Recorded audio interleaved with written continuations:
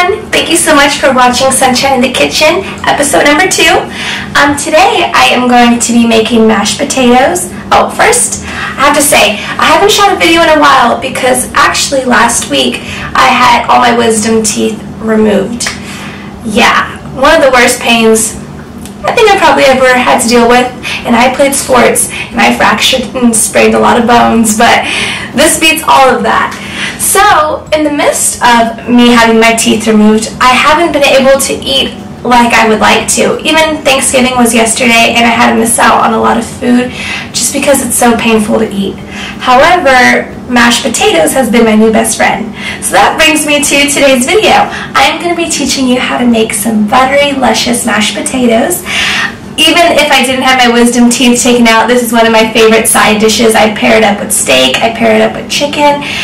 Even if I just want vegetables and mashed potatoes for the night, that's a great dinner for me. And a lot of people that eat my mashed potatoes enjoy them, and I think you will really like this recipe. Really simple, I promise. Alrighty, so what you're going to be needing is some potatoes, and I have the russet Idaho potatoes. It's just the big brown ones like this. And I also, and this is optional, I cook them all the time with just these potatoes and they come out wonderful. However, I also sometimes like using the Yukon gold potatoes, and it looks like, let me see if it focuses. It's like the little, they're usually a little bit bigger than this, and they're really soft on the skin instead of the rough ones, and they're like a white/yellow color, or maybe a beige, and these ones make your potatoes really creamy, kind of like when you go out to a restaurant and they're just like fluffy and creamy. That's what these do. So these will be just fine, but if you want to be a little fancy and you want to try them, they're not that expensive, you can use the Yukon Gold potatoes. Alrighty, and you're also going to need some milk and some butter, salt and pepper, and your knife and a vegetable peeler. Unless you're a pro like my mom and you can just peel them with a knife. I'm not that great yet, so I like to use the peeler. And you're also going to want a strainer or colander. It's one of those big bowls with the holes in it.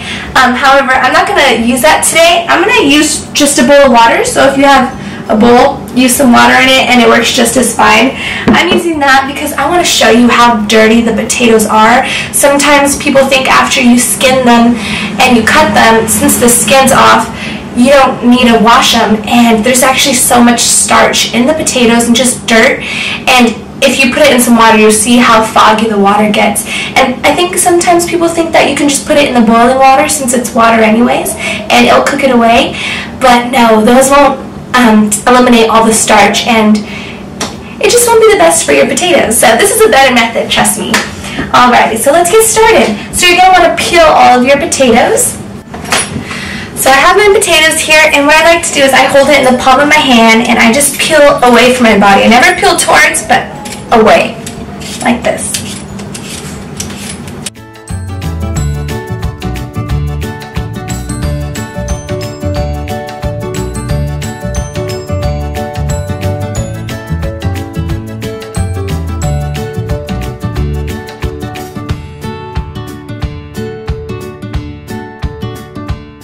And for the Yukon Gold potatoes, some people like to leave the skin because, like I said, it is really soft, and you could definitely do that. It's very edible and it does get pretty soft when you boil it. However, I like to remove the skin just for that extra layer of creaminess. It's up to you, totally. Yeah.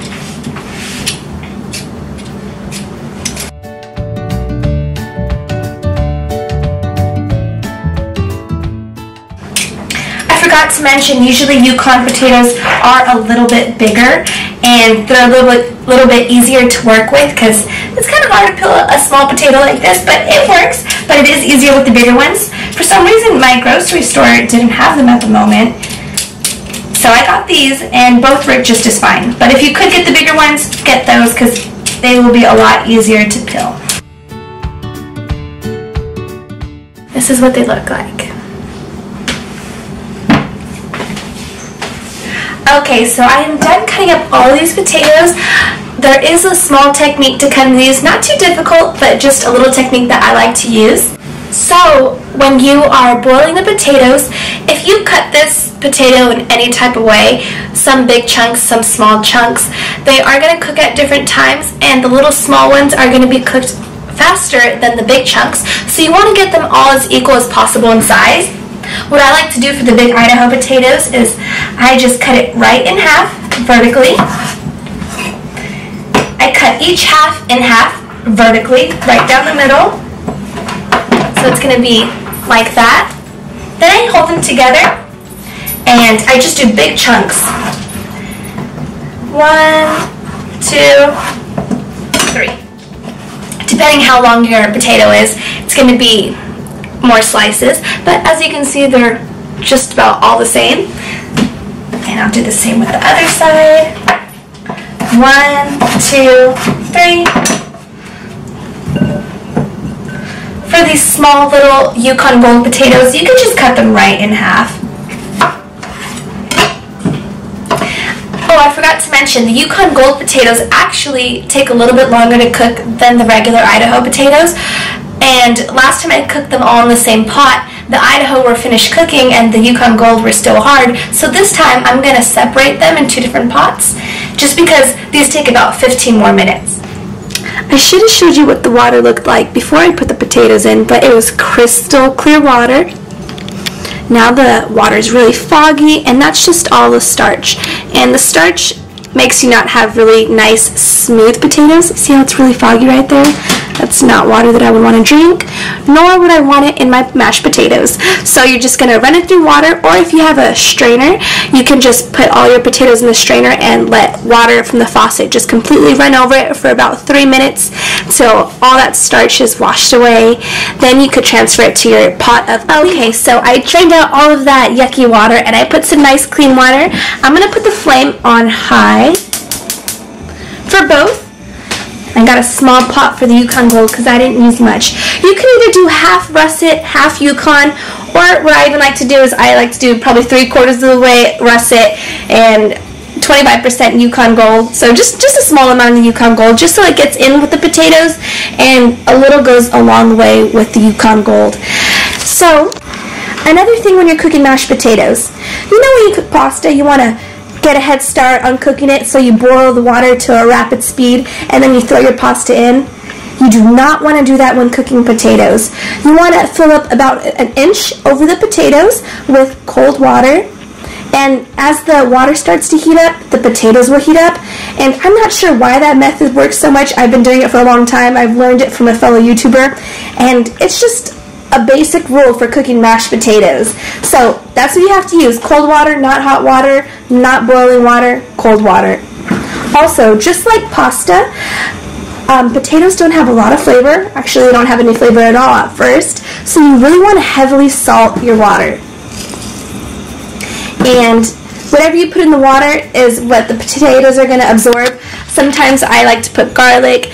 This might sound weird, but I've even used chicken bouillon. I learned that from also a fellow YouTuber, and they were actually really tasty. But for now, these are just basic butter potatoes, so I'm just using salt.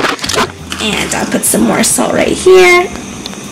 A little bit more. Alrighty, so this is going to cook.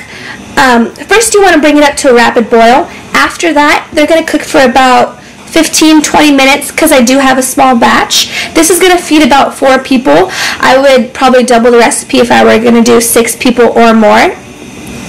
And once you bring it up to a rapid boil and 20 minutes pass, you want to get a fork and you want to stab all the way through the potato, and if it goes smoothly all the way to the core, then they are ready.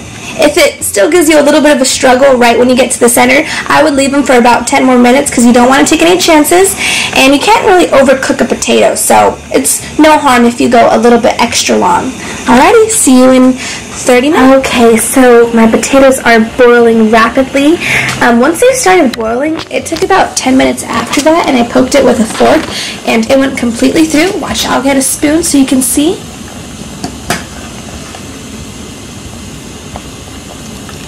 Alright, so I'm just going to poke that one. Perfect, went completely through. And just try a couple of them, even though they're all the same size, just to be sure. Perfect, it even fell apart, it was so soft. So it doesn't really take 20 minutes. I got a small batch, that's why it didn't take that long.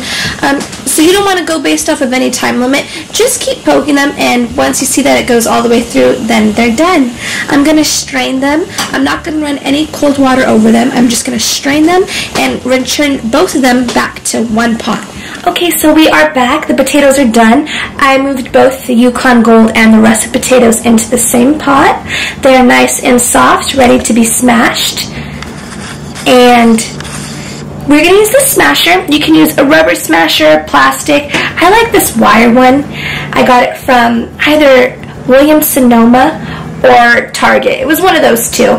It does wonders. So, when cooking these potatoes, this is not the healthiest dish. I'm not going to lie.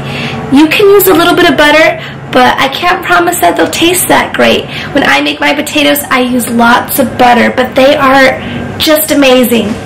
So you want to give it a good mash. What I like to do, right when I take them out of the water and strain them, I like to leave the flame on low because it's going to dry out any water that still might be in the potatoes.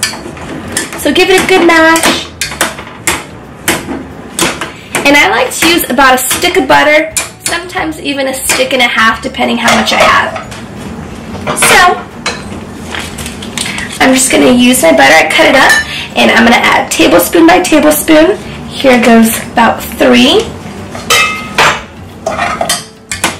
Mix that in there. And what I like to do is I like to scrape the sides, so I make sure that all of the potatoes are getting nice and mashed and absorbing all of that butter.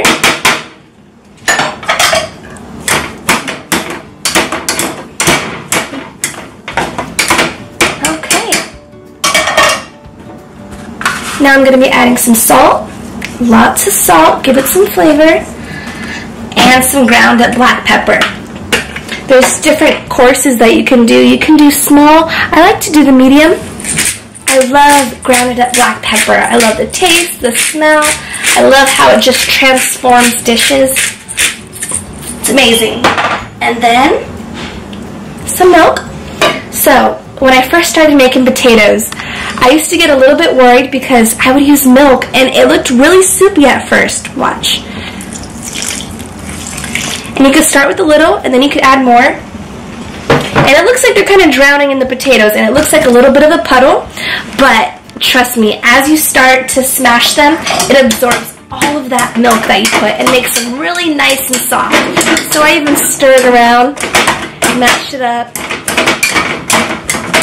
I turn the flame off because I know all of the water's out. Add some more milk.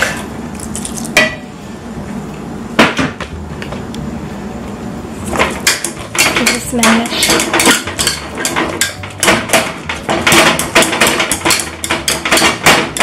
I'm going to add the rest of my butter. And I'm just going to mix it around in there. So far that is 1 whole stick of butter.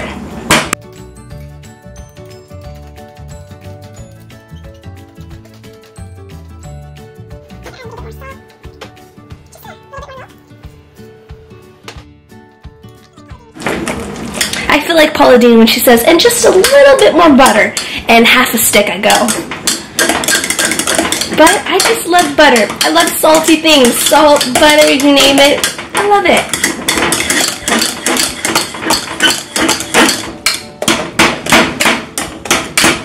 These are really looking good. We're just about done. I'm going to get a small spoon and give them a taste. Those are some great potatoes. I'm going to use just a little bit more butter. And a little bit more salt and pepper.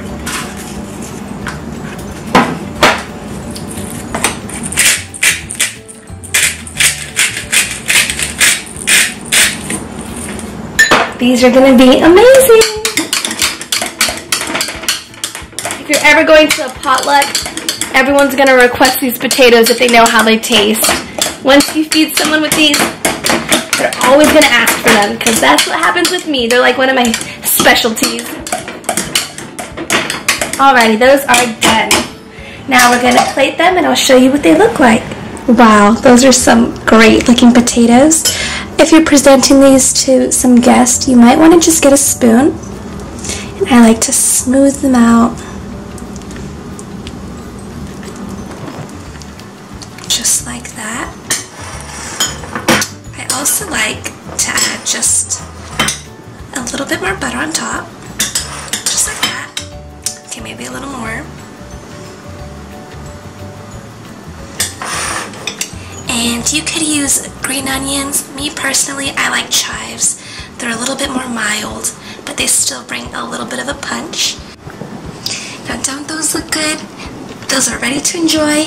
Bring them to any potluck, Thanksgiving, Christmas, or even dinner at your house. Anyone that eats these are gonna truly love them.